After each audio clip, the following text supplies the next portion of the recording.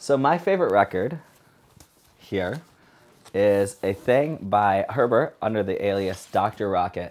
I bought this, when I was working at the record store, maybe when I was 16 years old.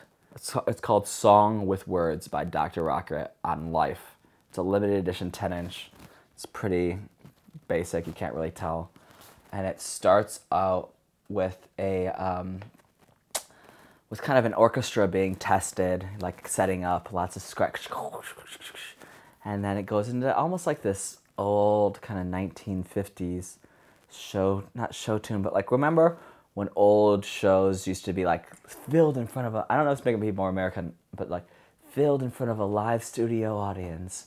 And then these kind of organ keys would come in, like it all, and it would, it has that type of kind of tone to it. It's featured on my Beats in Space mix from last year that you can check out. I think I start the mix with it, actually.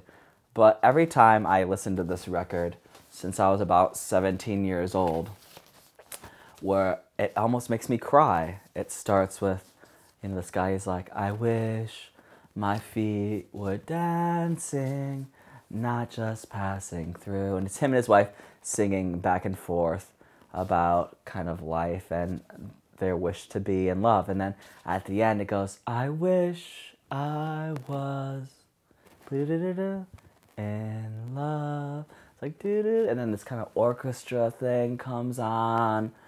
Sometimes I'll put it on and slow dance with my girlfriend in the living room. It's just a beautiful record. I don't know if it's my favorite record of all time, because I have a lot of records and I love music. So making my favorite record of all time it's a hard choice. But this, I really love this record. It makes me feel good every time I hear it.